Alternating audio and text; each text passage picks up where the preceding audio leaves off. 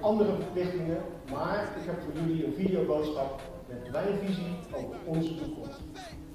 Het is tijd om de toekomst terug te eisen, want de toekomst is van ons. The future is ours and we will make sure that they know it too.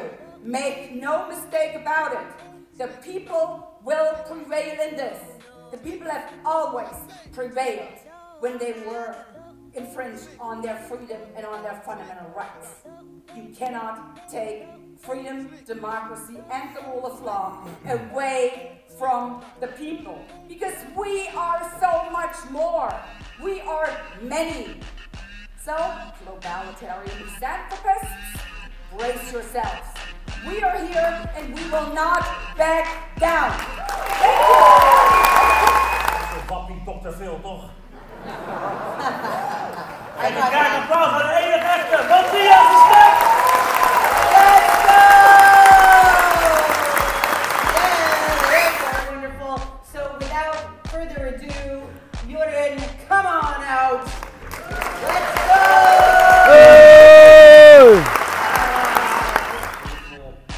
Thank you for coming up with such a crazy idea.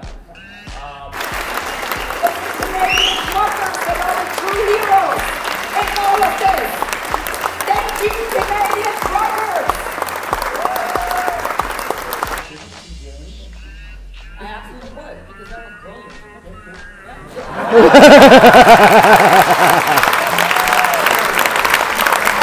I guess you got me on this one, right? There's no backing out of it. So they're all, they just want them to stop so that they control the food. And yeah, then the spontaneity has really gonna be a problem.